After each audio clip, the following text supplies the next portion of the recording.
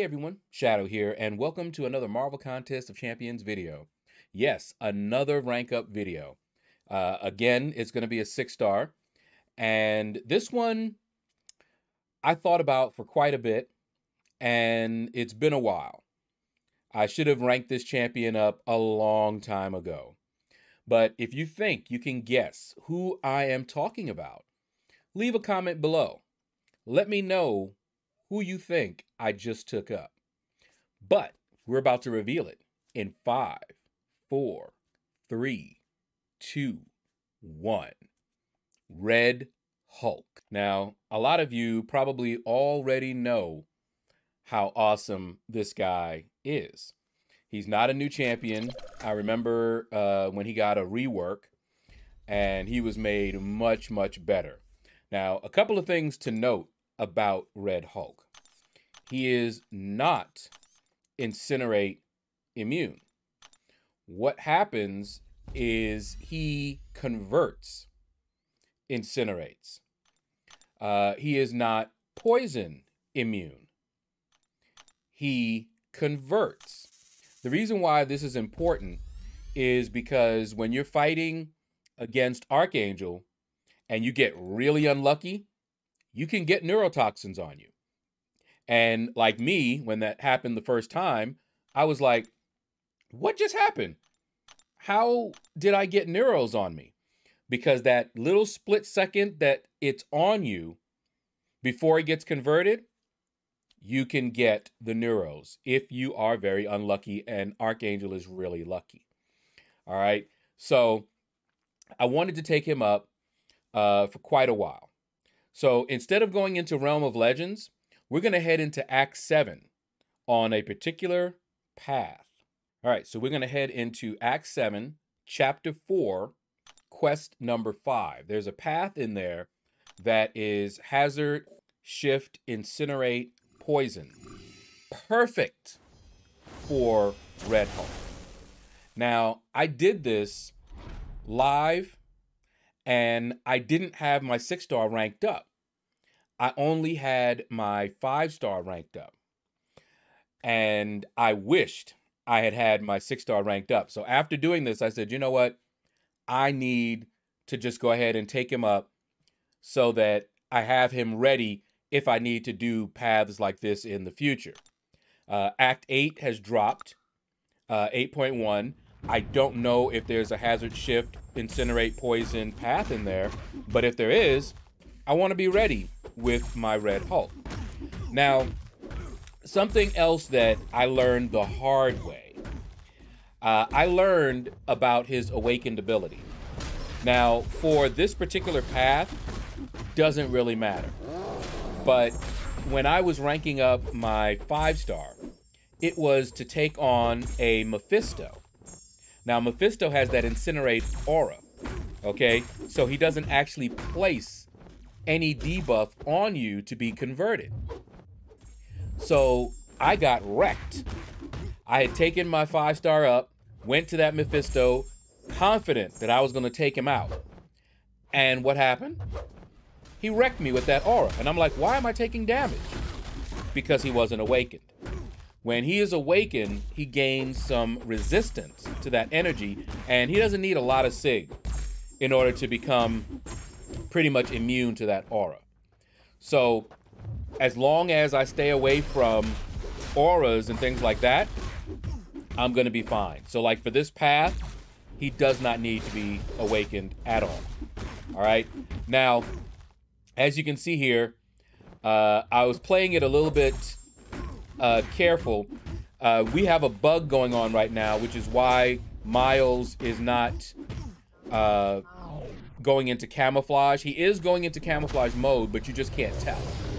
I tried to remember not to fire my special, but I did, and he didn't, you know, show any visible signs of going, but he did go into his camouflage mode.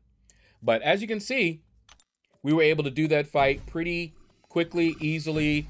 In Act 7, 6 stars get a nice little bonus as well. And I will eventually take this guy up to rank 3. I don't know when, but I will. The other thing I like about him is that he's very easy to play. He's not complicated. You don't see me having to do a whole lot of ramping up or anything like that, especially on this path. Okay? Now, if you fire off a special 1, that will help you ramp up faster, but there's no need because the hazard shift, incinerate, poison, you just have to be aggressive. Just fight.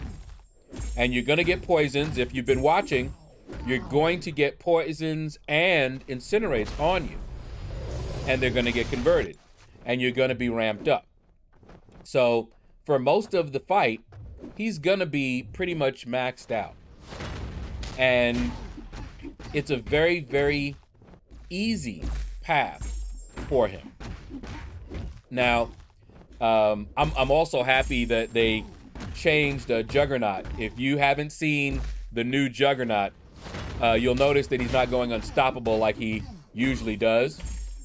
He didn't start out unstoppable or anything like that. He is more of an offensive Juggernaut now than a defensive Juggernaut.